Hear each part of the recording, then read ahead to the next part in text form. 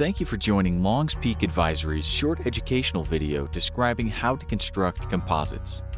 GIPS-compliant firms are required to calculate and present composite performance, rather than presenting the performance of a model or single representative account. The purpose of this is to ensure investment managers are presenting an accurate representation of their ability to implement a strategy, rather than cherry-picking their best-performing portfolio. As discussed in our previous two-part blog post, How to Create a GIPS Policies and Procedures document, composites must be defined based on the strategies your firm manages. Once your composites are defined and composite rules established, you are then ready to construct your composites. Organizing portfolios by strategy. A composite is an aggregation of portfolios with similar objectives. The first step in constructing composites is to group all of the portfolios your firm manages by strategy, which will later be refined by applying composite rules. Strategies can be as broadly or narrowly defined as you like, as long as the resulting performance statistics are meaningful. If you are not sure how to define your firm's strategies, you should consult with a GIPS expert to ensure the definitions maximize the marketing opportunities available to your firm. Most importantly, you should ensure that they are, first, representative of how your strategies are managed and how you intend to market your firm's offerings. Second, broad enough to have sufficient assets that may be required to attract certain institutional investors. Third, narrow enough that the dispersion is low and the performance results are meaningful. And finally, easily comparable to the strategies marketed by your firm's closest competitors. When grouping your portfolios into strategies, you must consider both the portfolio's current mandate as well as historical changes in your client's investment policy statements. If a portfolio strategy has changed since inception, you must check that it is grouped under the correct strategy both before and after the change. Applying composite rules. Once portfolios are grouped by the strategy they followed for each period, you can then apply your firm's composite rules established in your GIPS Policies and Procedures document, or GIPS P&P, to create each strategy's corresponding composite. For example, if you have a U.S. large-cap growth strategy, you can start by evaluating all of the portfolios that follow this strategy's definition. If the portfolio meets your firm's GIPS definition of discretion and does not break any other composite rule, such as minimum asset level, the portfolio can be added to your U.S. large-cap growth composite. The timing of the portfolio's inclusion in the composite will be based on the inclusion policy set in your firm's GIPS P&P. For example, the first full month after the portfolio is funded, or the first full month after the portfolio is at least X% invested. The portfolio will then remain in the composite until discretion to implement this strategy is lost, at which point the portfolio will be excluded from the composite based on the exclusion policy set in your firm's GIPS P&P. For example, the end of the last full month before discretion was lost. Discretion to implement this strategy can be lost one of the following ways.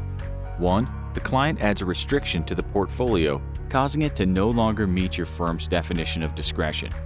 The portfolio becomes non-discretionary until the restriction is lifted, or until the restriction no longer interferes with the implementation of the strategy. Second, the client notifies your firm that they will be terminating your management of the portfolio. The portfolio is closing and is considered non-discretionary until the assets transfer out. Third, the client requests a change to a different strategy. The portfolio is temporarily non-discretionary as it is rebalanced to fit the new strategy, at which point it will enter the new strategy's composite based on its inclusion policy documented in your firm's GIPS P&P. Fourth, the client makes a deposit or withdrawal of cash or securities that exceeds the composite's defined significant cash flow threshold. The portfolio is temporarily non-discretionary as trading takes place to facilitate the client-requested cash flow, and the portfolio will be re-included in the composite based on the timing documented in your firm's significant cash flow policy. Finally, the portfolio's market value drops below the composite's documented minimum asset level.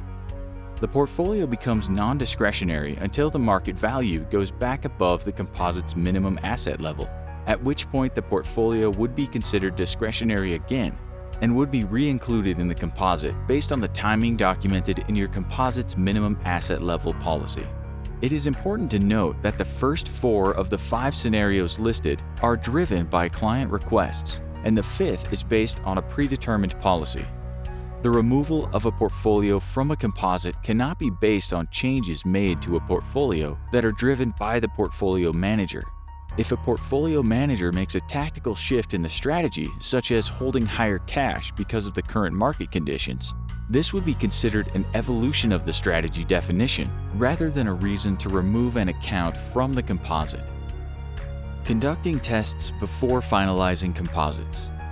The process of reviewing portfolios to ensure they are placed in the correct composite for the right time period can be difficult. Many firms rely on GIPS consultants or composite software to help test their composites to identify portfolios that break composite rules or exhibit outlier performance, indicating that a portfolio may not belong in the composite. Being proactive about composite testing allows you to make corrections before finalizing performance results for distribution or verification. Best practice is to address these issues when building the composites rather than waiting for issues to be caught during the verification process.